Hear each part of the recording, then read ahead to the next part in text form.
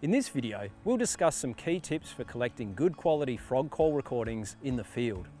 As discussed in our safety video, before you set off looking for frogs, ensure you have planned what habitats you will visit and in what order. Remember to use your head torches and flashlights to move safely through the site.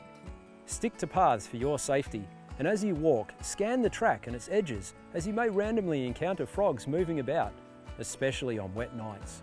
Take photos but do not handle the frog.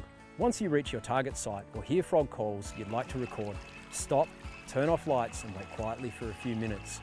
This will allow the frogs to adjust to your presence. It will also allow you to listen carefully to the call and determine what you may be hearing. Try to note how many individuals you think are calling and whether you are hearing more than one species. If you're unsure on the species, you can use earphones to listen to the frog calls on the Frog Census app while in the field. If you can hear a different species calling far off, take note and head to that site after recording, as very faint sounds may not be picked up on the recording. Once the frogs have adjusted, it's time to start recording. The Frog Census app uses your mobile device's microphone to collect recordings of frog calls. The recording process is straightforward and explained on the app, but there are a couple of tips that can help you collect the best recording possible. First, try to avoid or have your back to any noise from traffic or other park users.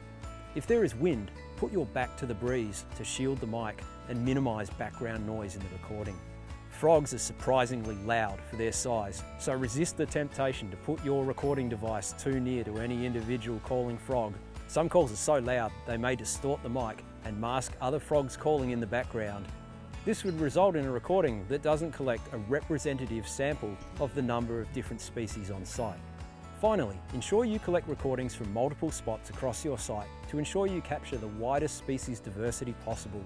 Ensure each of your points you record from is not too close to each other so the recordings do not overlap and record the same individual frogs. As discussed at the start of this video, planning your walking route and recording spots is a good way to avoid overlap.